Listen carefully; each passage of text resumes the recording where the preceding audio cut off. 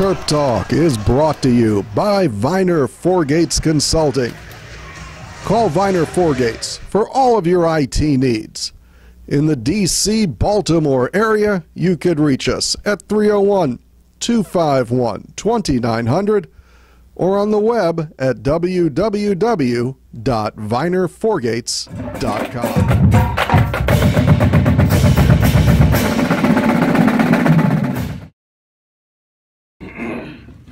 All right. That was a great win. It's one of the best wins. I've been doing this a long time. To not start the game well again, we got to fix it. We got to be better. We were flat and weren't good. Indiana was terrific. You know, I think we fed off our fans the second half. I thought our crowd was incredible for students being gone. It's loud in there and gave us a lot of energy. And we started to play with a lot more energy about the last 7 minutes of the first half. And then I thought the second half, we were really good again. And, you know, Anthony had his spurts, but he was really good. Bruno had his spurts when he was really good. You know, Ricky Lindo really gave us big minutes tonight. And we were much better defensively. But, you know, we had one turnover in the second half. We're getting much more poised. I think our offense Indiana's guarded it as well as anybody's guarded it. And eventually we were able to, you know, break it down a little bit, keep playing through Bruno and Anthony getting to the rim. So I think we had 51 points in the second half. So it was just an incredible win because we were not very good at the start, but give Indiana a ton of credit. Questions, please. Mark, is this an example of how Bruno and Anthony have grown this year, especially Anthony looking at the game at Indiana last year, where he tried to do it almost himself. Bruno was out. This year, he did it, you know, with Bruno, and just really took control of the game. Yeah, well, they both improved so much, and there's really good. We have really good players.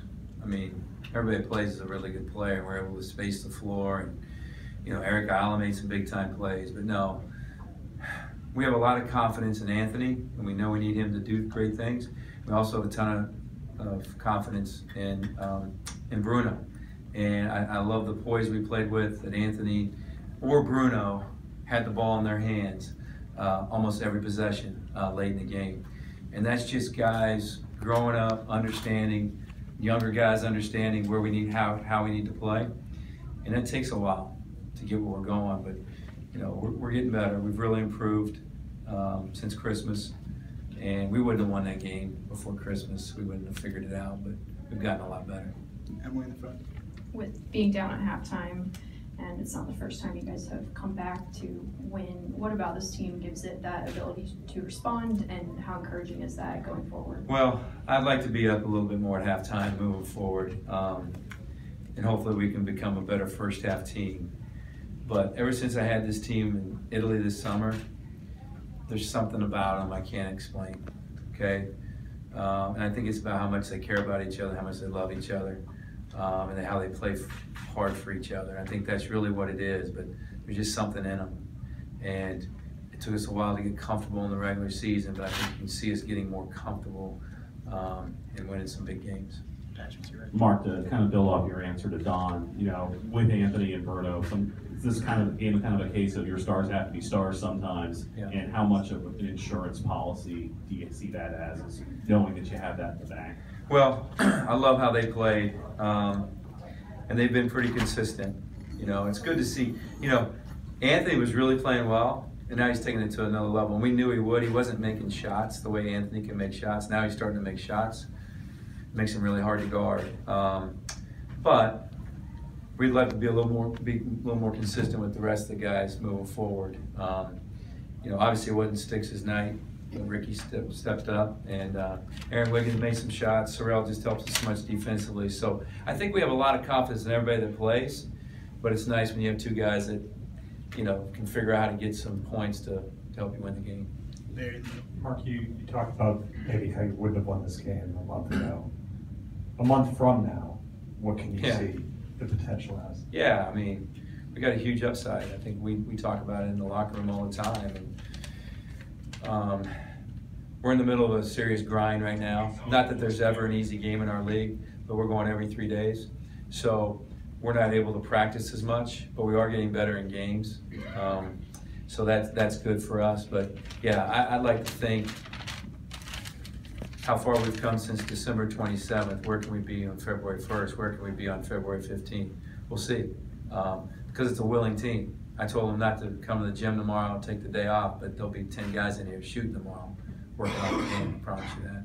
Pat in the front, too. Mark, coming into the game, if you'd have known that Langford and Morgan were going to have the type of games that they had, Langford had, I think, 28 points and 14 shots, would you have felt great about your team's chances knowing that? And what does it say about them that they were able to come up with a win despite Indiana's, heavy hitters doing what they do?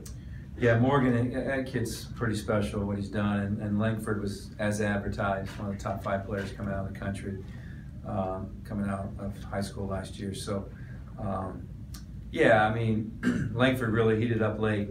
We couldn't guard him, and we fouled him and kind of got him going. And he hasn't been a great foul shooter for them, but I think he made every one of them. So, got to give him credit. Big time environment, the kid stepped up. That's why he's who he says he is. But Morgan's the guy that's just amazing. It's 6'7", what he does. And lucky for us, he didn't get the jump shot going tonight, and I thought that was big for us. James in the back. Morgan came out of halftime and made that bucket, and then you guys went on 16 Yeah. run. What was the key to that? Well, I was frustrated because we walked through that play and we knew that he was diving for a layup or slipping the ball screen for a layup, and we didn't guard it right, and I was a little bit. But then we executed at the other end, and we got a few stops. Then they missed a few open ones for us, which is always helpful. And then we were just great offensively, and we got out running. Anthony can go 80 minutes a game, he can go, he's in great shape, and he really helped us push the ball. And we just play with boys. We got a shot every time, and that's important. And we weren't doing that a month ago. We were turning it over 16 or 17 times. And I can't see these. Well, I know we only had one in the second half, so that's another big step for us. Mark, during that run, you went to the zone. They scored a couple of times, and you went back to the zone to show the other night. I think it was the same zone. It wasn't different zone. Yeah. Okay. That means we weren't pressuring very much.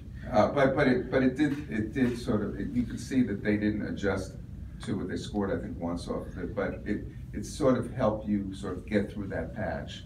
Yeah. How important is it to have that ability now to sort of people know that, okay, Maryland's not gonna just play man-to-man Well, we played man the whole game, but there was a couple guys that we could zone up against, and maybe that's what we saw. And which means we played smarter defensively. We didn't know all the time, but one thing I'm on these guys about is just playing smarter defensively. Scouting report, like we're not supposed to let Langford drive baseline. Well, he got baseline a few times tonight, right? He's terrific going baseline, and so we're getting there, But as far as zoning up and guarding the right way, there was a stretch we were really, really good. Peter in the middle. Mark, back to Jalen for a minute. There was a point when you brought him out in the first half and his body language was not good at all. How important is it for him to see that he can have a night like this and his teammates pick him up? Yeah, it's huge. It's huge. And it should take the pressure off of him. He just needs to relax. And I've seen Sticks play a lot of games, but it was one of those nights, tripping over his feet, fumbling balls, and I felt bad for him, because he's such a terrific player. He came off his best game of the year. So it's humbling for him, but love the kid. I know he's going to bounce back and play great on Monday night. Hell, he might have 20. Who knows? He's capable of doing some things like that. Last one, Barry. Mark, I was almost going to ask the same thing, but what does it give you confidence that you can have a major offensive player not really produce anything and you beat a good team? Yeah. That's got to say something about the whole. Yeah, and everybody's going to talk about his offense because he was 0 for 9. But defensively, he wasn't locked in either, and he's become a really good team defender and defender for us. And so it was at both ends tonight. But yeah, it says a lot when Ricky Lindo can come in and do what he did. I tell you what, we had the 4 freshmen out there with Anthony, and I almost subbed Eric in because Anthony looked like he was getting a little tired. And I almost had the 5 freshmen out there. Those guys, we got confidence in them. Thanks, Coach. All right, guys.